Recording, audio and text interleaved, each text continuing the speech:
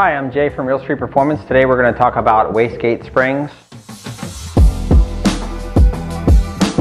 If you're not using a boost controller, your spring pressure will be your boost pressure. So if you have a 10-pound spring, your system's going to make 10 psi.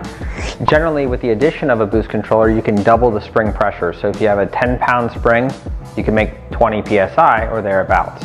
So as an example, if you have an Evo on E85 and you'd like to run 30 psi, you're going to start off with a 15-pound spring.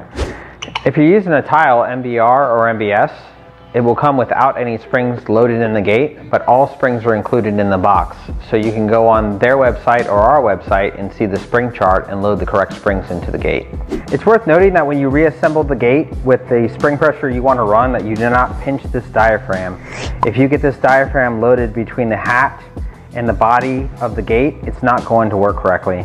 Also, the seat, which seals the valve to the flange, needs to be in place.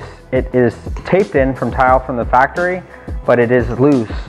So make sure that when you're putting this in, it's in place before you put the flange on, because if not, you're gonna have a pretty lazy turbo. We have all the colors in stock and ready to ship today. And remember, for free tech support, tech tips, and exclusive offers, click to subscribe to our YouTube channel or follow us on Facebook.